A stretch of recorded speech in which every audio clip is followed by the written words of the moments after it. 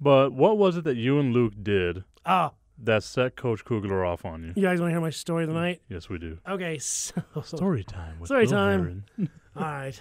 Well, so it was early in practice. It was not to say the middle of practice, but maybe a little bit earlier than middle. And I'm not sure if you guys have been out to a college practice or a professional practice, even some high school practices, where they'll have a blowhorn and they'll blow the blowhorn and they'll change the number that someone's carrying, or you'll know that when this horn goes off, you need to rotate to the next station. And all the coaches have like a script so they know what they're teaching next and what's going to happen next. Well, the horn had gone off, and they were originally practicing on two fields that were kind of put together side by side. So yeah, the different specialties going up against each other, or like the linebackers would go up against the linemen, or you know what I mean, little things like the wide receivers would be going up against the DBs. So the horn went off, and everybody went to one field. And Luke and me looked out there, and we saw a cameraman right in the middle of it and filming every single different drill. And it was a great shot. So the cameraman, Luke and me, we ran out to right in the middle of the field. And I'm holding the wire, and Luke's going in a circle, pointing out. And they got the linebackers over here with Alvin Jones, and then the quarterback's over here with Braxton Hughes. And you see Zach Lee just stood over to Augie Torres. And, like, it was just this action shot. Out of the blue, we hear this, boom, boom, boom. Hey! And we're like, what? And we look over, it's Coach freaking Kugler with two other people. Get the fuck off the field! And we're like, oh God. And he's literally, come running up toward us. I never should have this media come out here. It's not going to happen again. This isn't the fucking NFL Network. And he is just laying into me. And like Luke and me are like, we're sorry, Coach. And Luke's like, I'm very, very sorry. It's my fault. I apologize. I take responsibility. He's like, get off the field. If I ever see you on this field, we'll never have media on this field ever again. And just, gave it to us. And everybody's like, ooh, doing that. Yeah, he tore into us. We thought we were done. And like Luke and me kind of went out to the side. We're like, man, what do we do, man? Like, I don't know if we're going to be allowed back. What are we going to tell KBIA? Like, we can't film anymore because, well, we tried, we told Coach, we're like, we saw another cameraman on the field, so we thought it was okay. The cameraman was a Utep minor cameraman filming the practices for the practice. Yes. So, when you had film study, that's who was out there. So. Well, that explains a lot. Lesson learned. Could have said something, bud. So how scary was that? Oh my God! Luke's he's a tough guy and stuff. He wasn't like shook or anything, but he was more like he was really disappointed because before the practice started, we got out there early and we were kind of talking to the coaches and getting our bounds and seeing how everybody was feeling. And you're kind of testing the waters. You can tell when you talk to him. Coach came, hey, Luke, what's going on? Great job in that story you did on me. I really appreciate it. Good job with, covering the minors. And he was just saying nice things to Luke. And, Luke was like, oh, my God, Coach likes me. This is great. And then we got... Then 180. Yeah. And then he destroyed us. Ripped us to pieces like we were little kids. And then after practice... because after practice you speak with the athletic director who's kind of in charge. Her name is Denise Mata, and you run by her who you can interview and your different things that you're supposed to do. And if you want to get with the player or coach, you ask her and she puts it on a list. And then after the practice is over, she'll grab them and pull them aside. So that's what we were doing.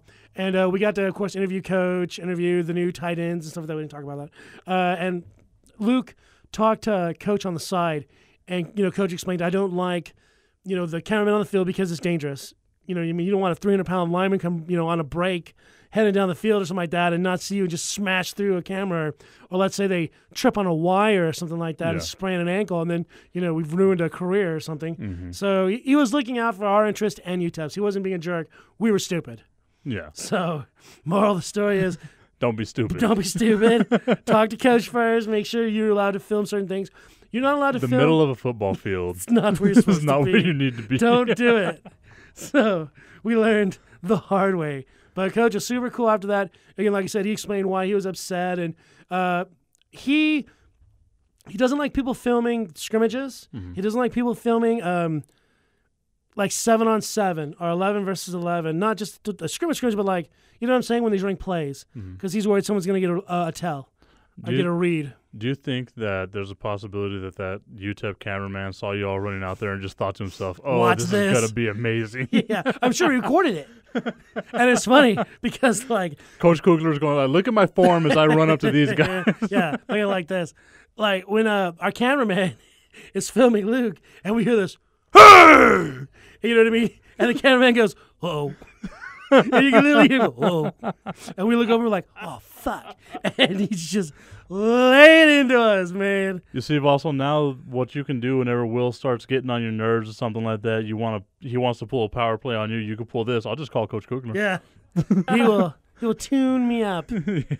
I'll see if I can get the film. And it'll probably be on the training films. Probably. So I'll get that segment, and whenever you're being a shit, I'm gonna play the audio for you. That'd be nice. Yeah, Yes, sir, Mr. Zabinal. I won't do it again, sir. What you don't hear is the urine coming out of my leg as we're running off the field. But you can see this little trail wherever we go. You hear the squish. Yeah, exactly. Yeah, he is quite intimidating, Coach Kugler. So what you're saying is you might have ruined our shots of having him on the shootout. Well, maybe not. I definitely didn't tell him that I was on the shootout. I was like, "Oh, KVA, here's me. Channel 7. We're going to have cameras in here. Get those fucking things. This isn't the NFL Network." I was like, whoa. I kind of wanted to laugh, too, because that was funny. But we did not laugh. I literally I didn't even look at him. I felt like an 8-year-old being scolded by my father. Like, "Yes, sir. We're very, very sorry, sir." And like, Luke is the boss. You know what I mean? Like, so I was letting him talk to the coach. That's his, spot, and even him. He was like, "We're very, very sorry, coach. We apologize. It was my responsibility. I shouldn't have done that." And again, he wasn't so much scared as he was upset because he had just developed this rapport with Coach. Yeah. And so he wanted to keep that rapport, and he kind of thought maybe we had lost it. Yeah. Because Coach had flat out said, "I'm never having the media come out here again." So we were just like, but afterwards, Coach was super awesome, and we were invited back the next week, and we spent the night up there. The first night, it rained real hard, and there was lightning, so there was no practice. Then the second night, the second day, it was clear, so they had practices. That's awesome. Yeah. So that was your first, practice out there, Camp Yes. Riadoso. That's my UTEP story. My Now, first, Riadoso camp. You know he's never going to forget you now. I hope he does. Forgive me. He'll be like, "I know the smell of this piss." Yeah, there's old Will pissy Heron? pants. Is that old piss pants Will Heron? Yeah, there's old squishy shoes. Yeah, Coach can smell fear from a mile away. So now we know you've learned a life lesson here. You're no longer going to just run out to the middle of a football field. Okay, who's out there? Okay, what cameraman thinks they know what they're doing? They don't. Did y'all actually use that footage, though? No, well, our cameraman ran. We all ran.